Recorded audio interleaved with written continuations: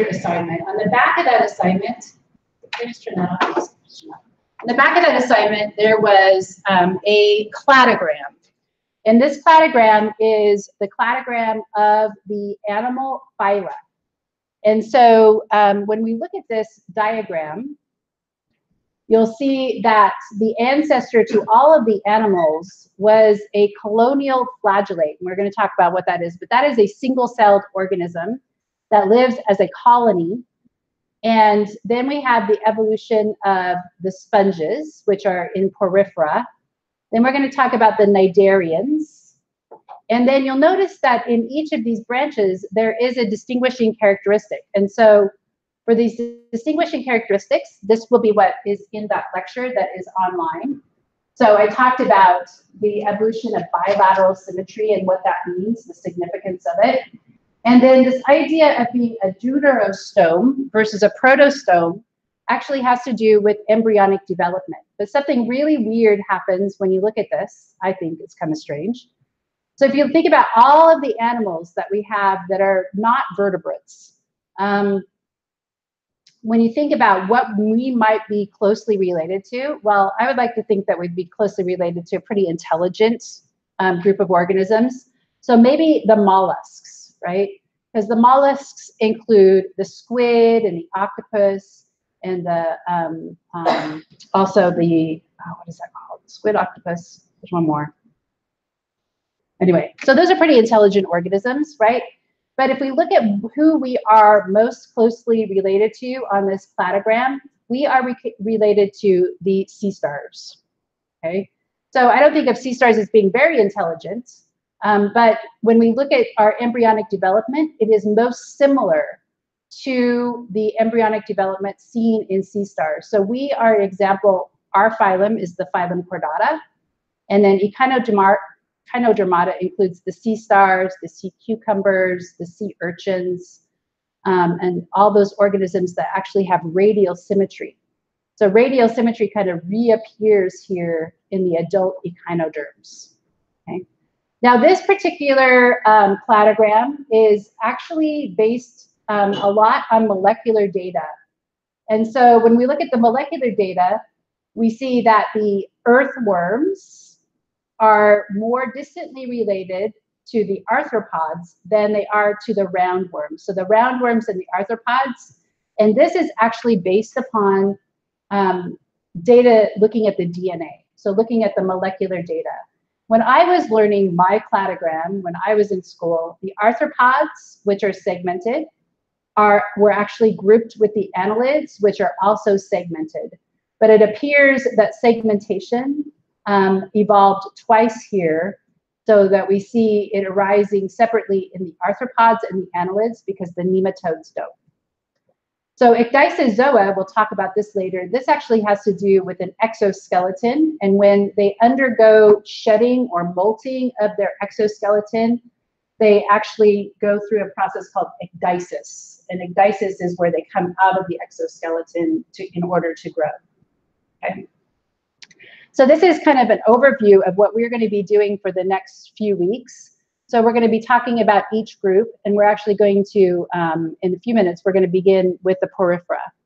But before we do that, I wanted to talk about some interesting, let's just get through that.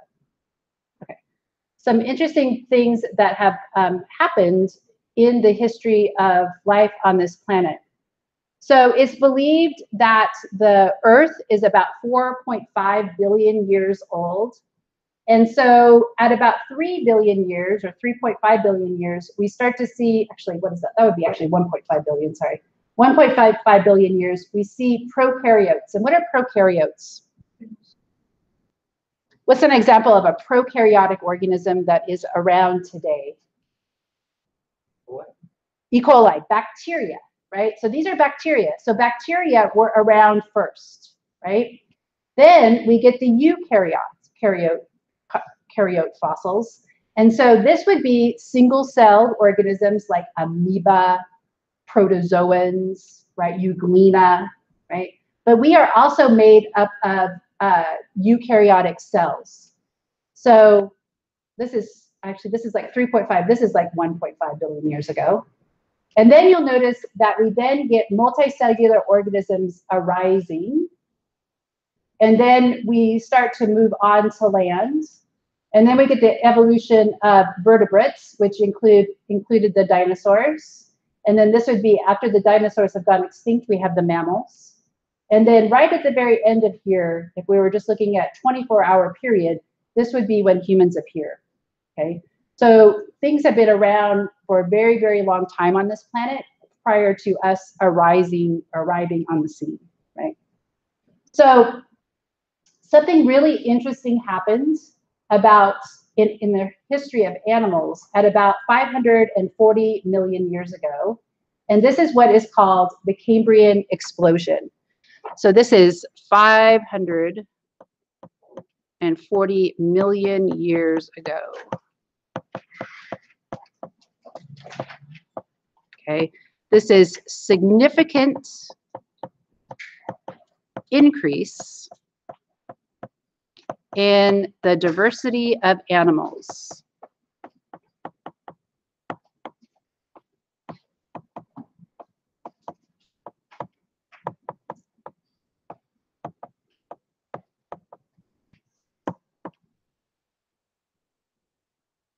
So hence the explosion. But sometimes when we think about explosion, we think that it happened fast.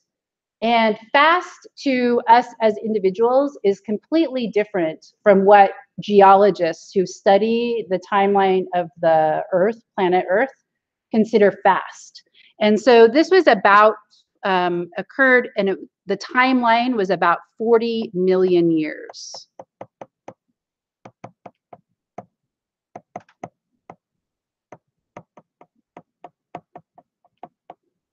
So that 40 million years is the explosion.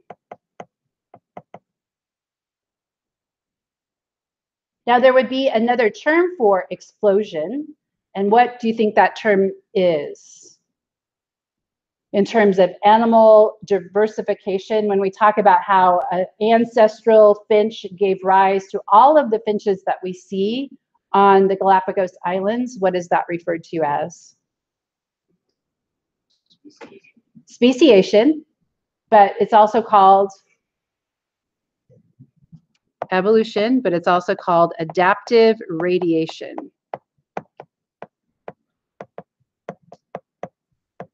Right? This is also an example of divergent evolution.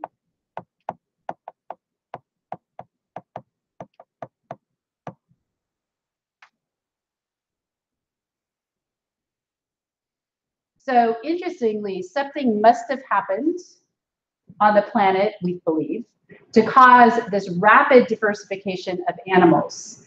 And then subsequently, when we look at the animals, we would predict that this has changed the course of evolutionary history on the planet, okay? So I'm gonna hand you out a little Cambrian explosion worksheet.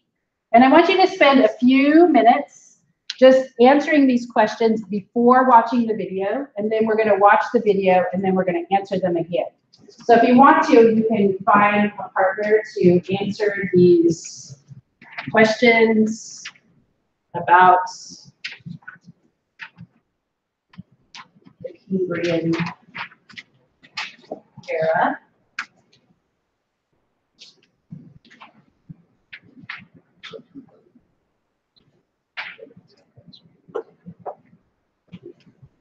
So if you don't know, it's not a big deal, right? Because we're going to watch the video and it's going to answer these questions.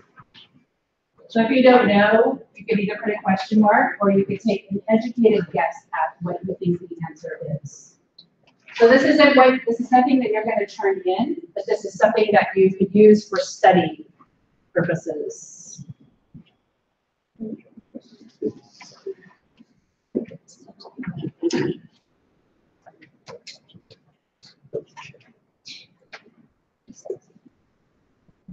And this is also discussed in your textbook. I believe it's chapter 27 in the textbook.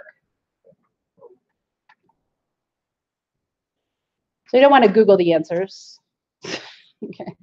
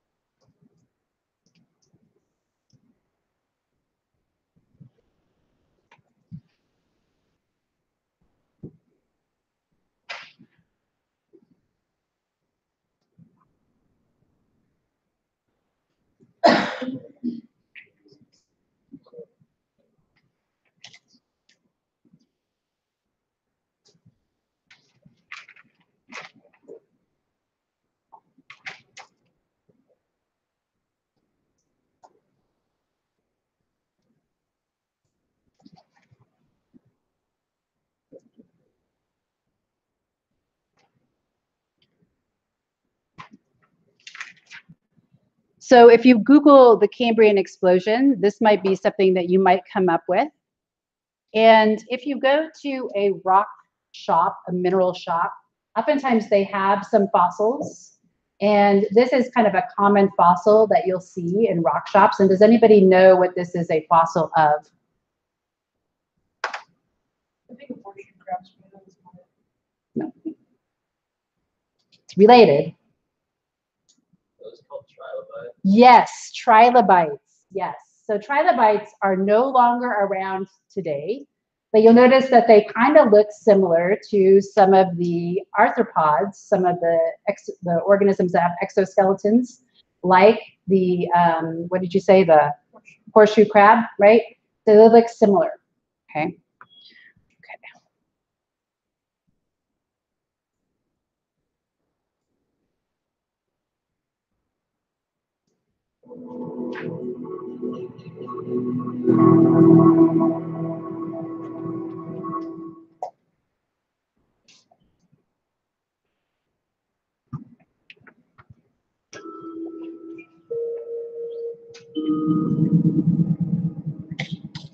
When the clock of animal evolution began to turn, life on Earth seemed simple, sedentary, and peaceful.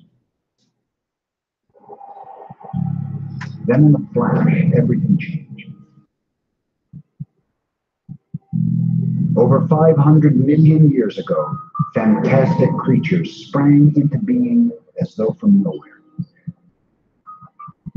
In geologic time, these animals appeared in the blink of an eye. For the evolution of life on our world, it was a singular, defining moment. Des Collins has dedicated his career to the pursuit of these ancient creatures.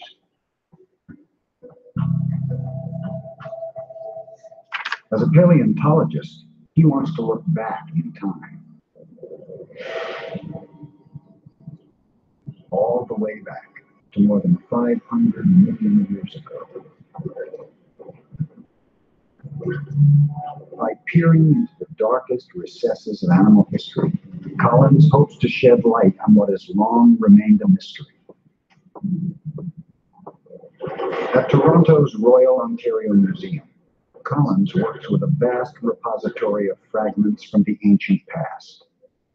Fragments that reveal a world unknown until recently. You look a much better one over here. There's the claw of a large predator. It shows it much better. Yeah, These fossils from high in the Canadian Rockies form pieces in a puzzle that tell the story of early life on Earth. that looks great. Thank you. Okay, good. The locality I work with is what's called the Burgess Shale. It's a very famous locality known since it was first discovered about 1909.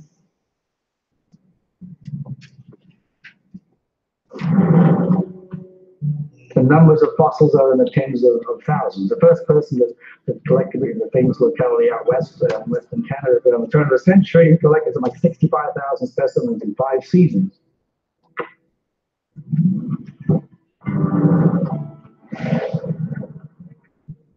Strange, almost unearthly creatures were discovered in the Burgess Shale. They existed over 500 million years ago during the Cambrian period, 8 times earlier than the last days of the dinosaurs. But more astonishing than their antiquity was the way these bizarre animals appeared, as if all at once, suddenly coursing through the world's oceans. Evidence of this unique event is not isolated to the Canadian Rockies. Similar sites have been uncovered all over the world. This extraordinary burst of animal life was dubbed the Cambrian explosion.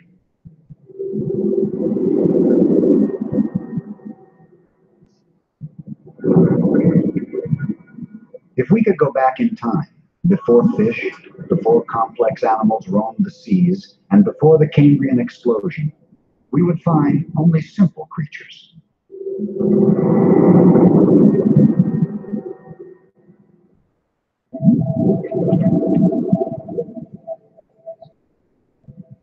The course of life was relatively slow.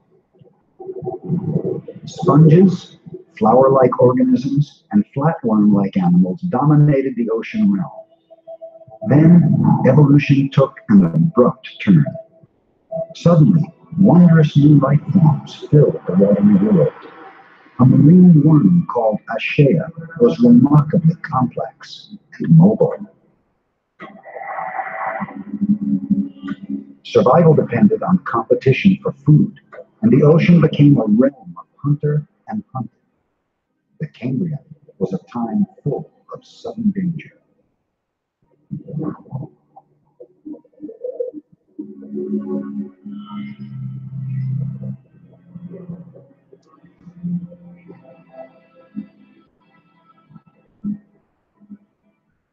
Even in such a savage world, Anomalocaris stood out. Nothing matched it for its sheer size and killing efficiency. Snaring its prey with its two powerful front claws, it was a swift and deadly hunter. Only slightly lower in the food chain, another fearsome predator prowled the oceans. Opabinia had 5 eyes at the top of its head, and its own grasping claws to snare the weak and unsuspecting.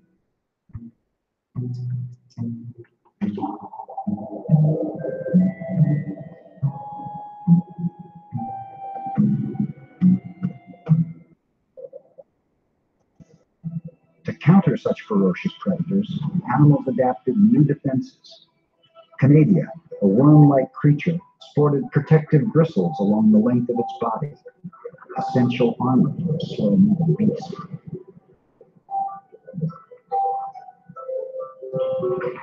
Loaxia also glided on the ocean floor, depending on their elongated spikes for protection.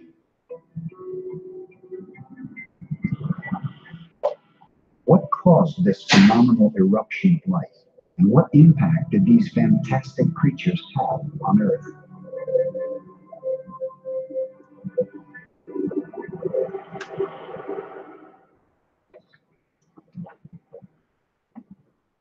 Some of these are magnified times 12, like the Swathia. Well, that's fantastic. Look at the translucence of it and all the detail of its appendages. This is the biggest spicae I've ever seen. Well, it's enlarged 12 times. That's 12 times bigger than the life size one initially would be. I guess that's right. The life size would have been about 2 inches long like this. Yeah, not very big. Evolutionary biologist Rudy Rath is obsessed with just these questions. As a leading authority on the Cambrian explosion, he consults with those who seem to make extinct animals come back to life. It would seem likely that there's not a single cause for a unique event like that. But we don't know. It was a unique event in Earth history. And there have been a number of hypotheses that have been put forward, and the hypotheses are good ones, and they include a real diversity of ideas. For example, that there was a genetic revolution that took place. The genetic revolution of the Cambrian period could never have occurred without Earth's first primitive animals, the sponges. They had existed for millions of years, establishing the way cells interact to build an animal.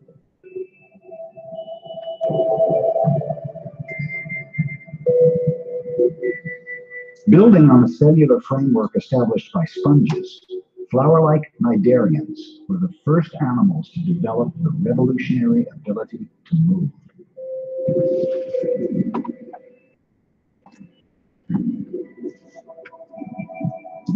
Finally, life began to evolve in dramatic new ways with the appearance of flatworm-like animals.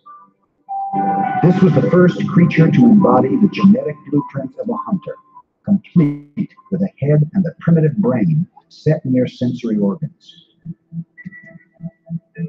But reaching a critical threshold of genetic complexity was only part of what triggered the Cambrian explosion. Another idea was that animals were evolving, they were small, but something changed ecologically. Perhaps the oxygen levels arose. And the result of that was that animals could become larger. The third possibility for why the Cambrian explosion happened is that it was an arms race. That some animals learned to become predators and began to eat other animals. And as soon as that happened, of course, now the arms race begins, because there's an advantage to avoid being eaten, and there's an advantage to eating. So an arms race begins, an arms race that hasn't ended yet in the animal kingdom. this is still driving evolution even now. And I think it's likely, in fact, that all of these explanations probably reflect some part of that truth of what happened to make the Cambrian explosion. What may be most astounding about the Cambrian explosion's fossil record is what we can see mirrored in it. Today, almost every creature on Earth can be traced back to the animals that left these imprints. Even though the species that appeared during the Cambrian explosion are extinct, some animals today bear an uncanny resemblance to them.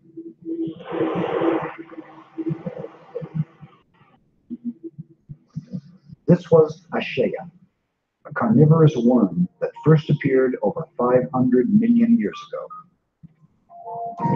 It's almost a double for the modern-day velvet worm, a predatory animal found in damp leaf litter and moist undergrowth of the Australian forests.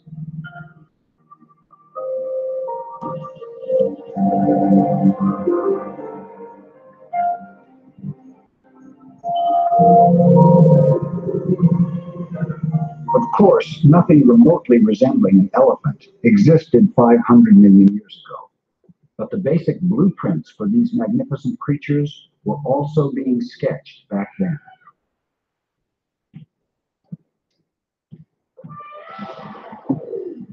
The elephant's basic design, its muscle segments, skeleton,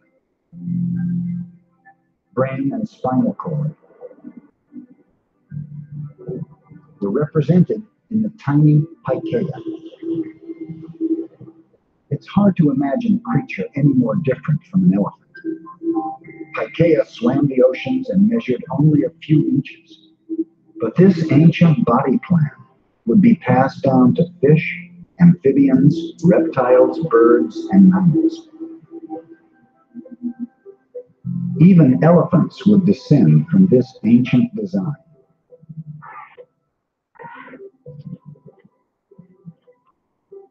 One of the amazing things about the animal kingdom, right from the Cambrian on, is that there's only about 35 body plans, basic designs. Yet there are millions of species today, millions of species at any slice of time in the past. And they represent everything from insects to whales, animals that live in water, animals that burrow underground, animals that live in coral reefs, animals that swim in the ocean, animals that live on the Antarctic ice. All of these species based on these 35 body plans.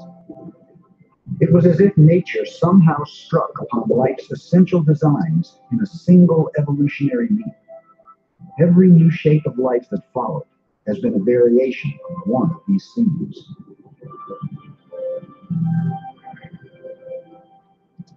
It all began over 500 million years ago, when the Earth experienced an explosion of animal life.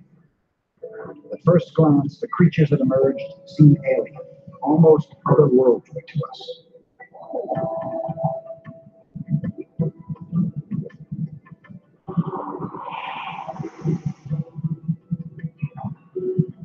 But as we reconstruct these ancient creatures, piecing the puzzle back together, we are amazed at what we find.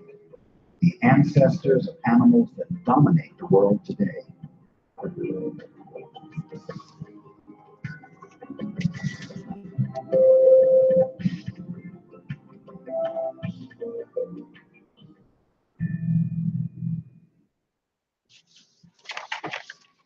Okay, so take a look at your sheet. You were following along on there, and see if any of your answers might change. We'll go over it in a second.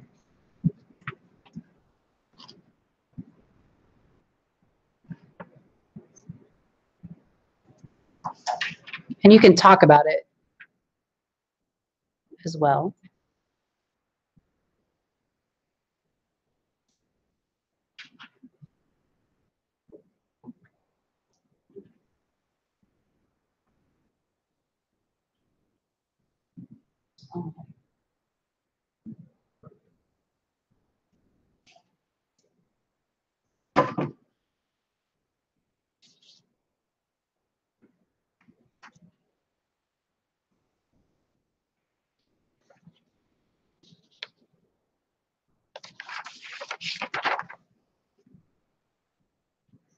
So So number one, obviously paleontologists do study fossils. So that one was true.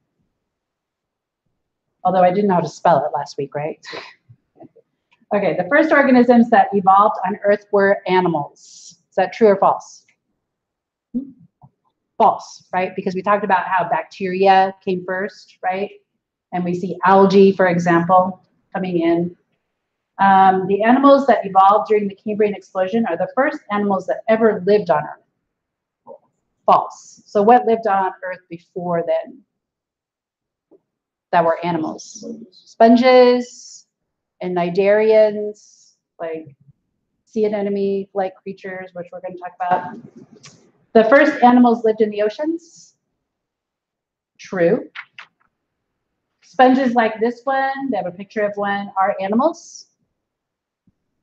True. Dinosaurs are among the first animals that lived on Earth. False. Right? The Cambrian explosion happened quickly, geologically, right? But it took 40 million years for it to happen. So 40 million years in our lifespan is really, really long, right? You can't even comprehend, right, how long that is. Okay. The evolution of predation can speed up the pace of animal evolution. Yes, true. Scientists can trace the ancestry of every living thing back to the Burgess Shale.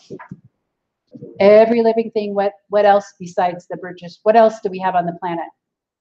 We have plants, we have fungi, right? So that's not true because there are other things that are living that are not animals.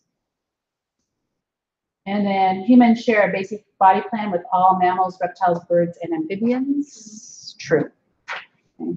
And in the video, I do also talk about the genetic mechanism. So we talk about these master body plan genes, which are called Hox genes, which we see in regulating the development of, say, for example, an insect. And they're the exact same things that we see regulating the development of our bodies. Okay, so we have these homologous genes that haven't changed all that much. Okay, are there any questions about this idea? Had anybody heard of the Cambrian explosion before today? Just one person? Okay. So there is actually a famous scientist you might have heard of, an evolutionary biologist named Stephen Jay Gould. He was big in studying the Burgess Shale. He's also did lots of movies and wrote lots of popular science books. Okay, so we're going to begin talking about the different animal phyla. So sponges are in the phylum Porifera.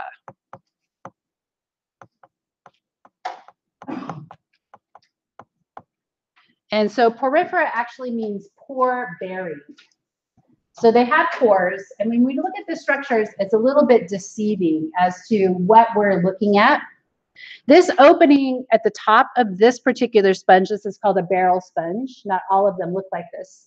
But this opening is not the mouth or the anus of the creature, right? It's not where they get the food, but rather there are pores in the side of the body that draw water through the animal, and then the water comes back out.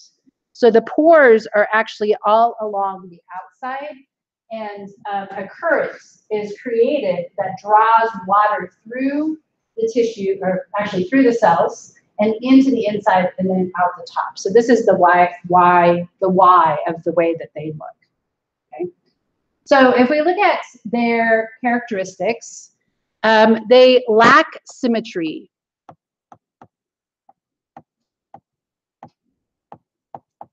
This one looks a little bit symmetric, looks like it might be radially symmetric, but other sponges are very asymmetrical looking. And if you go to an art store, you can sometimes find sponges for sale to use in painting. They're really quite expensive, the true sponges. The loofah sponge that you get, that you use on your body, is actually not a sponge, it is a plant. So that's actually kind of the cellulose that's left after the plant. But you can find sponges in art supply stores, and they oftentimes look very asymmetric. So they lack symmetry. They also lack tissues. which means that they have a cellular level of organization.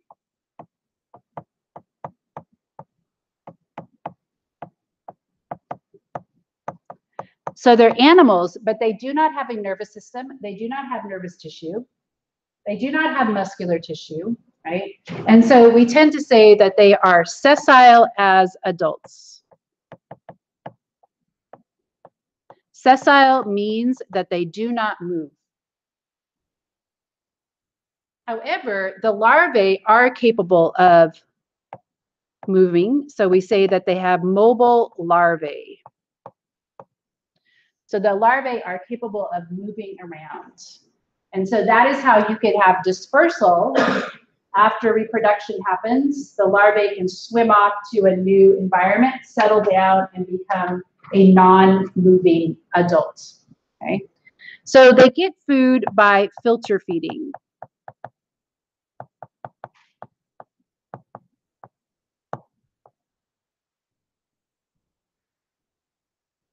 Talk about that in a second. But when you look at these sponges, some of them can get so large, for example, that you could actually swim into them. You can like move your body, you can put your whole body into this sponge, right? Some of them are really small. We actually also have freshwater sponges. Not all of them are marine. When we look at this, we see that this is nutrients, right? These are nutrients that other organisms could use. So how might you hypothesize that they protect themselves from predation? Would there so like would they have some sort of poison? Right. So I would predict that they have chemical protection.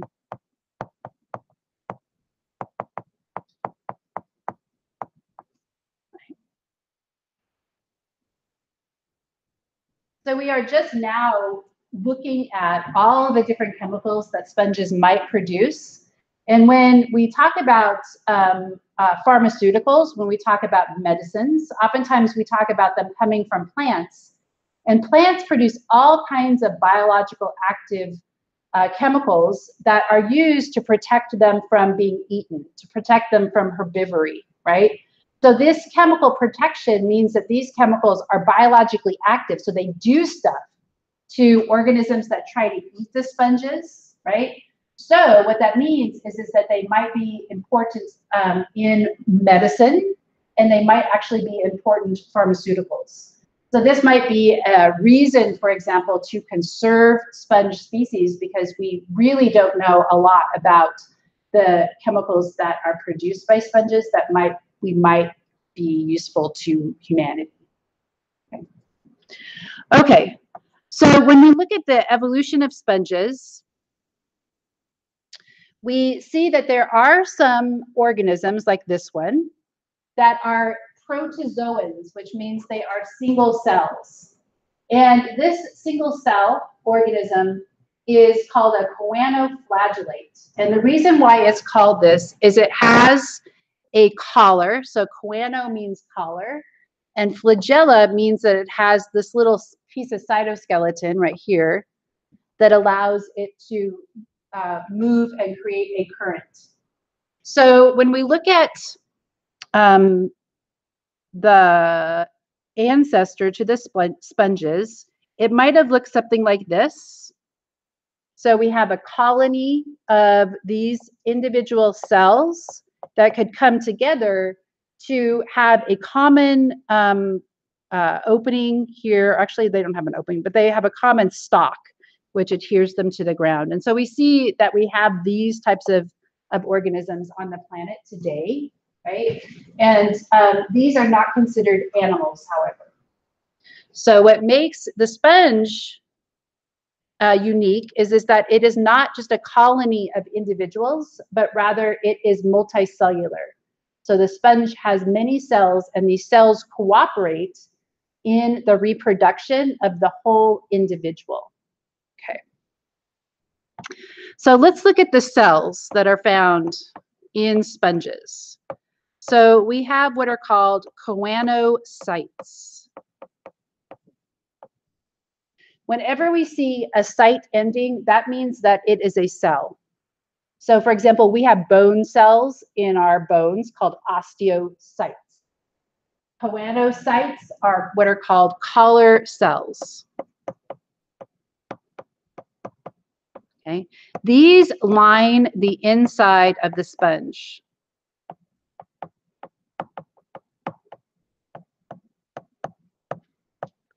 They create a current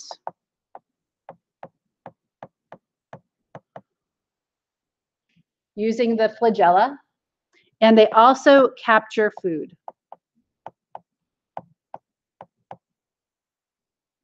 So this collar is actually kind of like a sieve, like a net.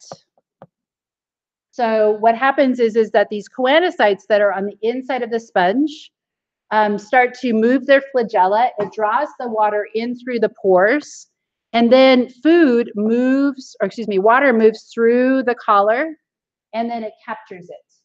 And then what happens is that the food is taken up by the choanocytes, and then it is distributed to other cells that are not choanocytes, but it gives that food, those nutrients, to other cells that make up the sponge's body. Okay, so it captures food and it distributes it.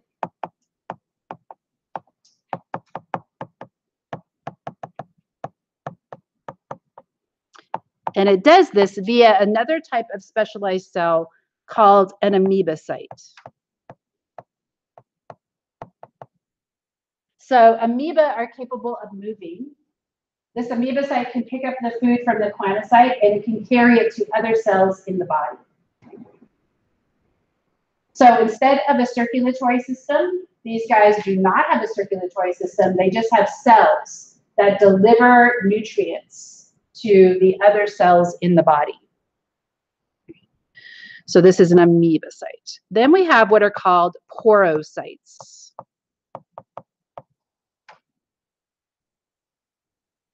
So porocytes are the cells that make up the holes. So if I was to draw like a column-shaped cell that had a hole through the center of it, right? So water is drawn in through the porocyte. So individual cells make up the pores on the body. One question. Yeah. So do the amoebocytes and the porocytes have the same DNA as the rest of the sponge? Yes. So it starts out with an egg and sperm coming together. And so it's a single cell, and that single cell divides. And so so just like us, all of the cells come from a single cell. So yes, they all have the same genetic material. It's a good question. Yep. So it's not a colony. It's not different individuals. It's all the same individual.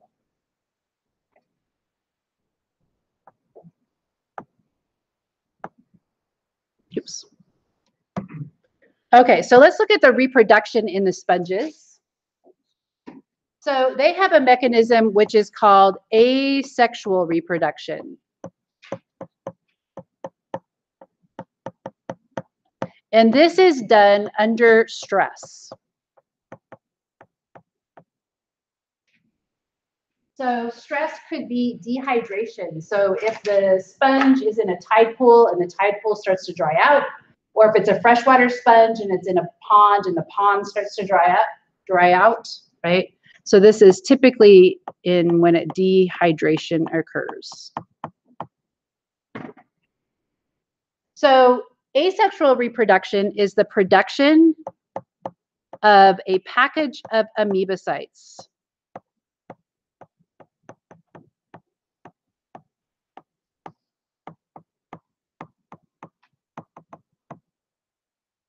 So the amoebocytes are packaged together, and this package is called a gemmule. And that's kind of a cool name because they look like little gems underneath the microscope. So they're called gemmules. These amoebocytes are protected in this package, and they can withstand dehydration so that when water is added to these dehydrated gemmules, they'll burst open, and each amoebocyte can then give rise to a new individual. So one amoebocyte can give rise to one new individual. Now, this ability to do this, where you have a single cell, it'd be like taking our liver cell, for example, and creating a whole new you out of it, right? This has a terminology, and it's called totipotency. So think total potential. So one amoebocyte has totipotency because it can produce a whole nother sponge. So this is asexual because these new sponges that would be produced are identical to, genetically identical to the original sponge that produced the gemule. So then we have sexual reproduction. So this is defined by producing egg and sperm and producing offspring that are genetically different from the parents. So sponges are kind of interesting because they release the sperm into the water. So we'll put each sponge is both male and female.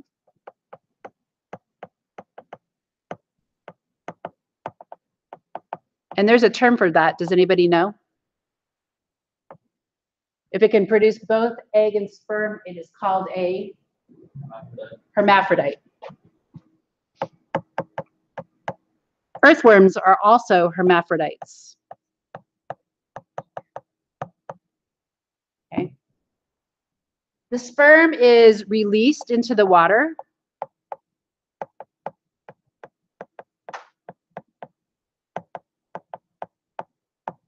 And supposedly you can see this. It's kind of like when they spawn. So they'll just kind of start to smoke, the sponges will, and they're just releasing the sperm into the water. And then the choanocytes capture the sperm. And perhaps, hopefully, it's probably the sperm, or maybe it's probably the sperm from another sponge, right? So choanocyte captures the sperm. Well, sperm could be food, but somehow they know the difference between the sperm of their same species and the sperm of a different species. So it's probably chemical, right? Sperm have protein receptors on their surface. So a choanocyte that captures the right type of sperm, right, would be able to save that sperm. It wouldn't digest it. And it transports the sperm to the egg that is inside the sponge. So the amoebocyte transports sperm to the egg. And fertilization actually takes place inside. This is kind of weird because if you think about most creatures like coral and stuff, their fertilization takes place outside their body. But sponges, it's inside. Then the larvae develop. So the multicellular larvae is released into the water.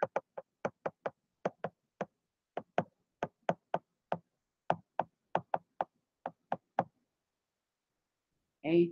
And it is mobile because it has cilia. So cilia allow it to swim. Interestingly, in our embryonic development, we start out as a ball of cells that have cilia, and so the ball of cells can actually swim around inside the uterus before implantation. Okay? But here, it's being released out into the water. And so if we look at a diagram that shows this multicellular larvae, this would be the multicellular larvae right here. So the cilia are just extensions of their cytoplasm, cytoskeleton actually, and that allows them to swim, and so they can swim to a new environment and settle down. Okay. This is actually a picture of a gemule, and so inside would be the amoebocytes, and this is what the gemules look like underneath the light microscope. So you can see that they look kind of pretty, they sparkle. The reason why they look like this and are in this network is that the skeleton of the sponge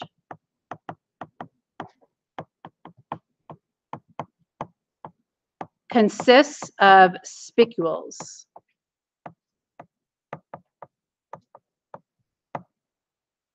So cells do not make up the skeleton. Spicules are not cellular. So they're just made of different types of organic molecules.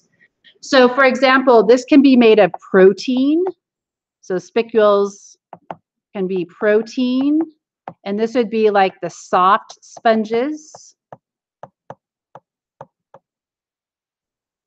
They can be made of silica. What is silica? Sand or glass. So these are called the glass sponges. So not all sponges are soft, right? They could also be made of calcium carbonate. Not actually, I won't put that one down. We'll talk about that later. Calcium carbonate isn't a skeleton. Okay, so this one looks like, maybe because it's shiny, it could be spicules made of silica. So the spicules help to protect the amoebocytes. And they also give the sponge its structure. So when the sponge dies, like when you get the sponge from the art supply store, that is actually composed of protein, and that would be a soft sponge.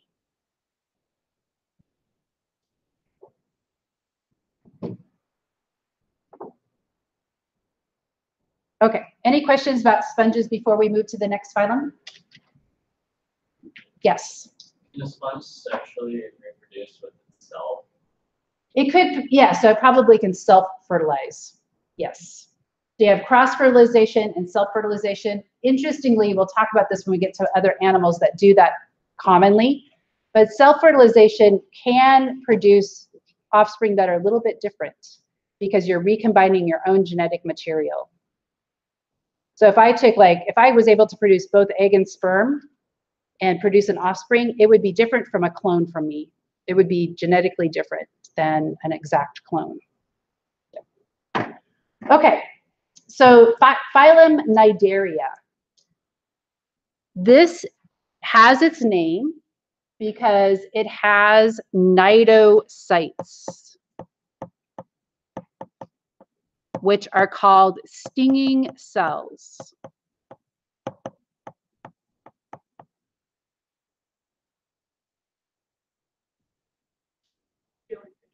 Yes, so these are the jellyfish. So when we look at some characteristics of these organisms, they have radial symmetry, which means that you can cut them in many different planes, many different halves, and get two identical halves. That's opposed to being bilaterally symmetric like we are. They also have tissues. And they typically would have two embryonic tissue layers. So they are said to be diploblastic. So two tissue layers.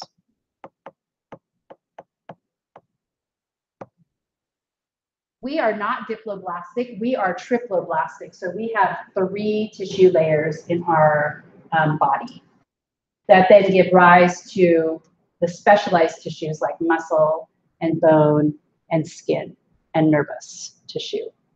But the cnidarians only have 2 tissue layers. Okay. These organisms are carnivorous. Right? And they can be mobile as adults.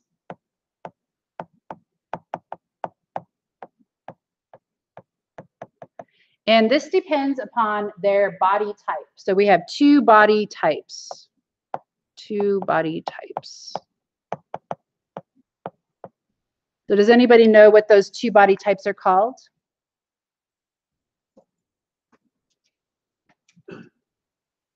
We have one where the mouth is facing upward, and we have tentacles. And so this is what is referred to as the polyp. So this is my mouth. So this is my polyp.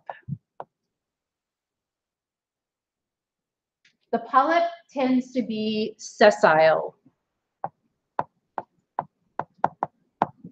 Okay, but if you take this body plan and you flip it over and the mouth is down and the tentacles are hanging down, then we get what is called the medusa.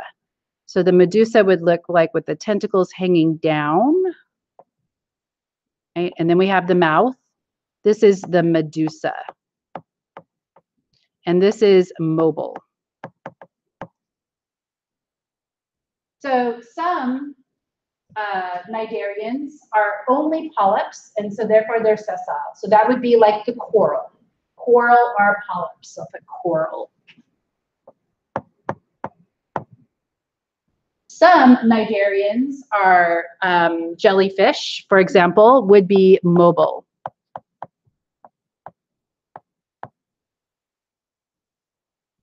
Sometimes one species will, and one individual will alternate between polyp and medusa. So some of their lifespan will be as a polyp, and then they'll produce the medusa, and then there'll be the medusa, and then the medusa reproduces and they become a polyp again.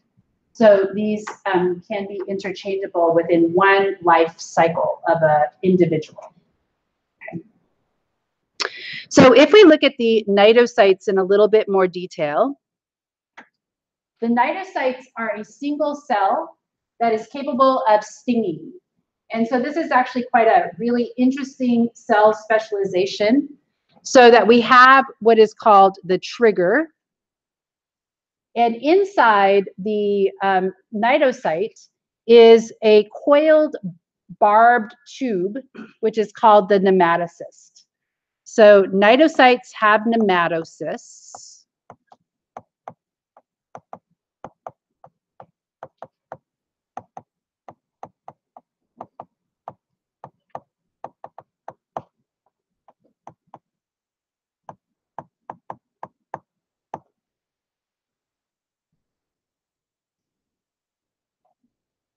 So if you've ever been to an aquarium where they had a touch pool, and or if you've been to the tide pools, like on the Oregon coast, and you touch a sea anemone, it'll feel sticky, right? You're touching the arms, it's like, why is it so sticky? Right? Well, the reason why it's so sticky is that as you take your finger across its tentacle, you're triggering these, and you're causing the nematocyst to fire. So this is super fast. So you hit the trigger, and then this nematocyst is like a harpoon. It fires out. And the reason why you don't feel anything is that your skin is too thick, right? So your skin, the nematocyst cannot penetrate the surface of your skin, so you're just feeling it as it feels sticky, right? If you did the same thing to a jellyfish, it would hurt, right? You'd be like, ouch, ouch, ouch, because you'd be getting stung by the nematocyst on the jellyfish. Okay. Okay, so we're going to watch a little video, little animation video that talks about why these organisms, which evolved very long time ago, before the Cambrian, right, are so good at surviving and are still around today. Yes, question? If you put your finger on one of them, would it be like hundreds of nematocysts, or like 10, or like thousands of nematocysts? That's a good question. I'm not sure. I would say we'll look at them when we look at the Hydra. I would say that if you put your finger on, I think 20, that's what I would say. Just from what I know looking underneath the microscope, yeah. Does it kind of look like a bee sting? Like how it kind of is removed? It can draw back in. So bees, unfortunately, have this really bad, when a honeybee stings you, it dies. Because when it pulls out, it actually rips if you've ever as a kid, I remember this experiment. You capture a bee and you pull the stinger out, and like the guts come with it. It's pretty crazy, right? If anybody's ever done that before. It's kind of, anyway, the guts will come out with it. But wasps can sting you many, many times. A bee can only sting you once, right? So I think that these, I don't think you're like destroying the nematocyst when you rub your finger over it. It might destroy it if you got stung by a jellyfish and you pulled your finger away, I'm not as sure if the nematocyst would, I think it stays in your skin and probably just destroys that cell. So it would have to be replaced. Yeah.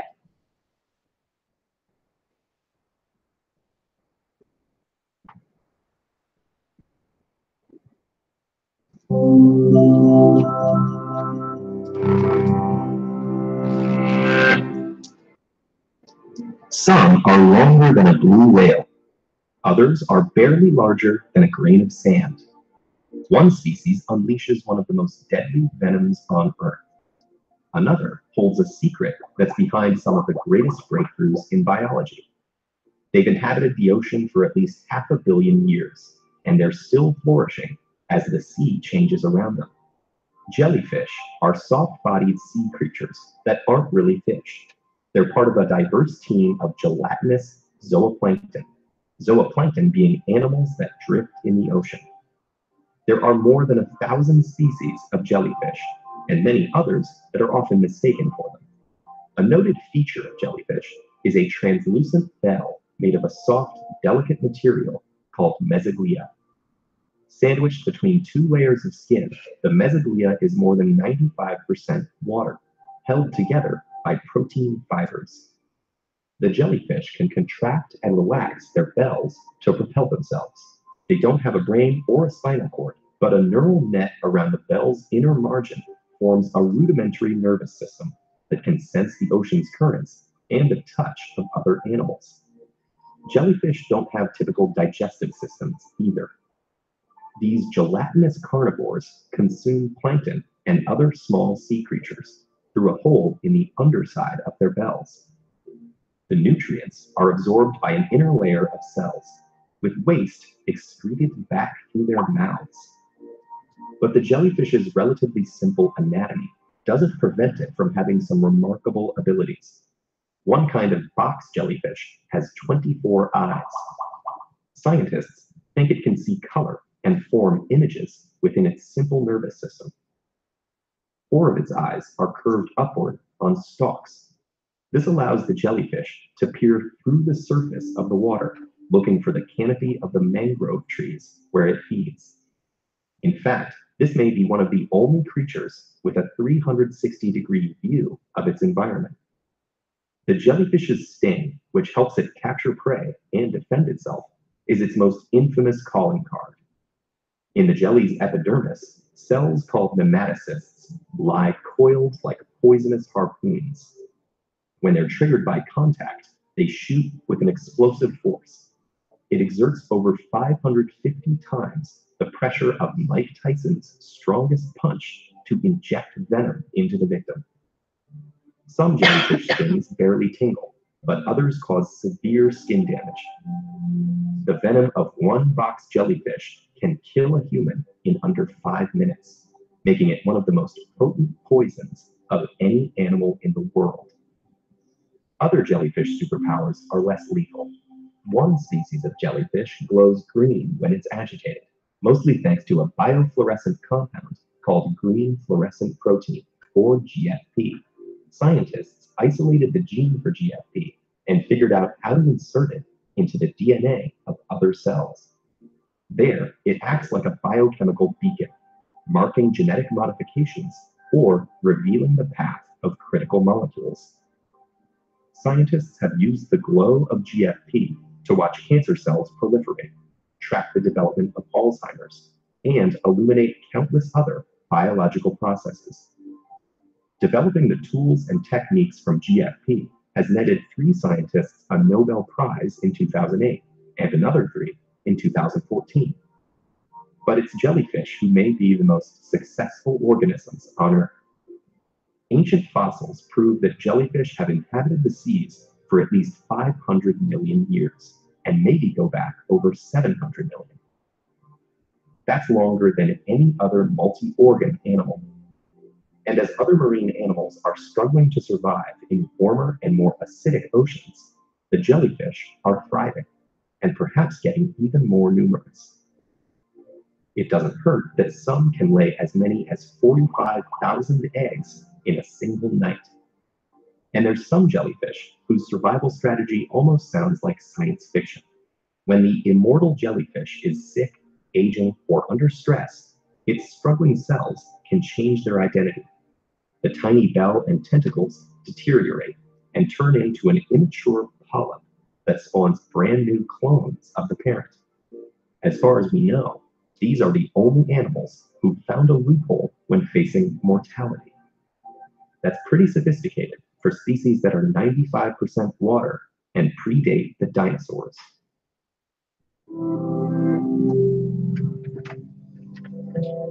Okay. Okay. Any questions about that? Nope. Okay.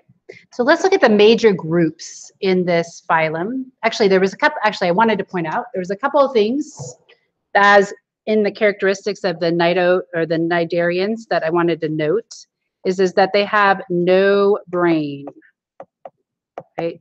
They have a nerve net, okay? This is typical of radially symmetric organisms.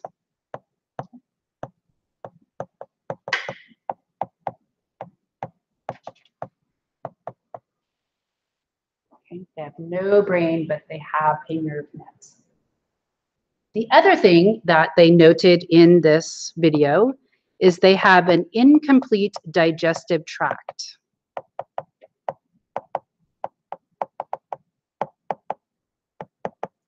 So a complete digestive tract is where food travels through the digestive tract in one direction. It goes in the mouth and out the anus.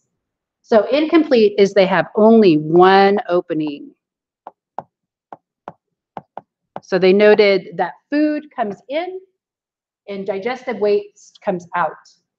So if you've ever been at the aquarium, sometimes you see those big sea anemones, and then all of a sudden they'll just spit something out, right? And it's because they've taken something in, they've eaten it, they've digested it, and they're just spitting the waste back out.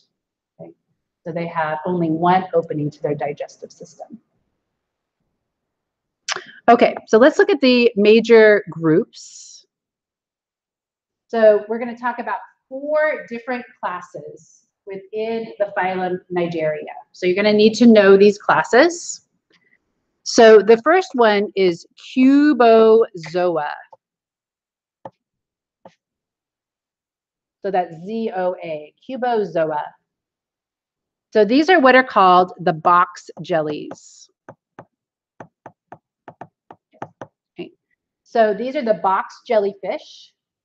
And these are the ones that have complex eyes. They're the only cnidarians that have this complex eye. Sea anemones and regular jellyfish do not have the complex eyes. They also are very venomous.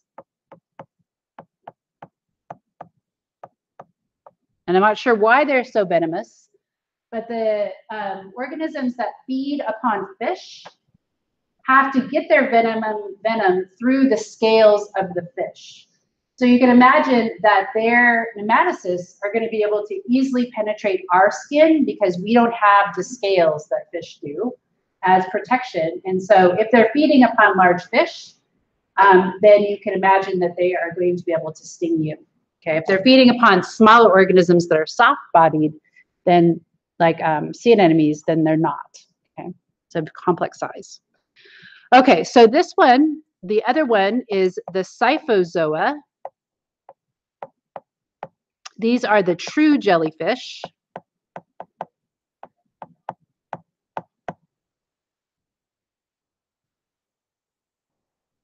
So most jellyfish that you see would be in the class Scyphozoa, not in Cubozoa. I'll show you some pictures of these in a second. Then we have the class Anthozoa. And antho refers to plants because plants have reproductive structures called anthers. So antho means that it's a plant-like animal. So what do you think this would be? The ones that like have the mouth. Yes, so they would be polyps. So they would be like sea anemone. They would also be corals. And they also have things called sea lilies, which are kind of like polyps that are in a colony, and they kind of look more like a plant than an animal. So those would be in the class Anthozoa. And then the last one are the hydrozoa.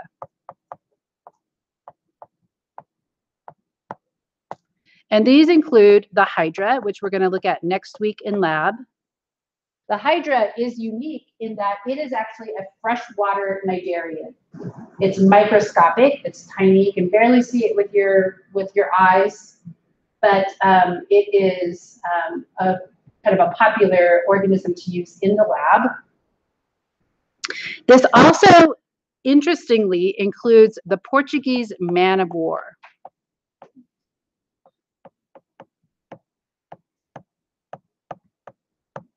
This kind of looks like a jellyfish, but it's not. It's not a medusa. It's actually a colony of polyps. So it's not a medusa.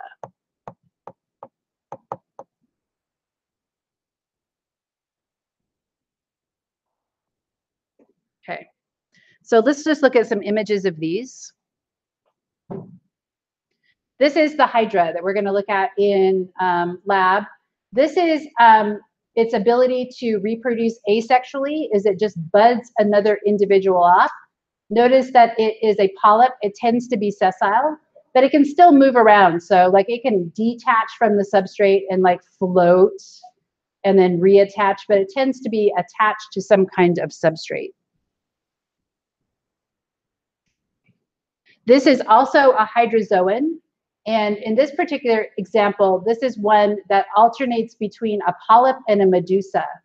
So some of the polyps are the feeding polyps, and some of them are reproductive. And so these actually just bud off little medusa that swim away and then produce egg and sperm. And so we'll look at this colony of hydrozoans in lab. Okay. If you've been to the Oregon coast recently, you might have seen these guys. Has anybody seen these? Like last 2 times I've been to the Oregon coast, the beaches are covered in them. They're really, really actually kind of cool. You can pick them up. They don't seem to be able to sting you because I've played with them extensively, right? They wash up onto the shore, and they are also hydrozoans. They have they're polyps.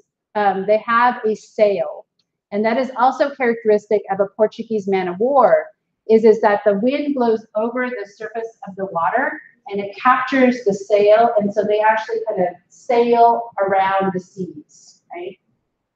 Portuguese man of war are also very toxic, and so they have these long colony of polyps here, lots of polyps that form the stinging part, and then part of the polyps form the stomach, right? This is just a gas-filled chamber that is made of cells, but it's not the same thing as the medusa.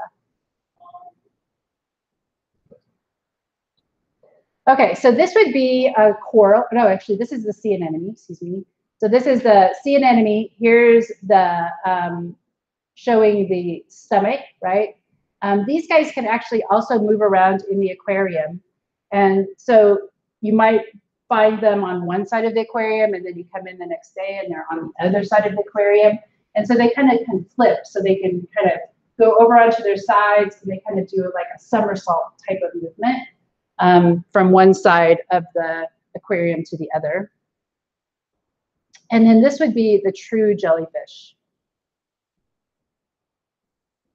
And then this, oops. This would be the example of the box jelly or the cubozoa. And so this is a tiny little one, but you oftentimes see warnings on beaches for these guys because here you can see the eyes. Right? So this is a small one, it's going to grow bigger. And then these are the tentacles with the stinging cells, the cnidocytes that contain the nematocysts. So do you have to stay in like constant contact with them for them to kill you, or is it just like one? No, you don't have to. And then disconnect and it can still kill you. So that little guy can kill you. Yeah. Yeah. I'm not sure why they're so toxic. That'd be an interesting thing to research. Same stuff only in the tentacles, like Generally, it's only the tentacles because that's how they capture their prey. So they swim up, right? And then they float down, and as they float down, their tentacles kind of come out. And what they're doing is they're trying to touch, right, their prey. And then they paralyze their prey. So the toxin causes the prey not to be able to move, and then they use their tentacles to draw the prey into the mouth. So it's a toxic that paralyzes the fish. That prevents them from. so their tentacles act as a net. Yes, yep. Okay, so we'll stop there for today. And I'll see you in class tomorrow. Make sure that you bring your homework. I'll collect it tomorrow. See you in lab tomorrow. You could turn it, you said we didn't. No.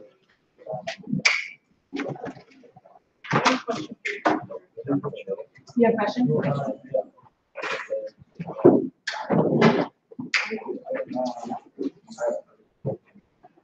Right, so also.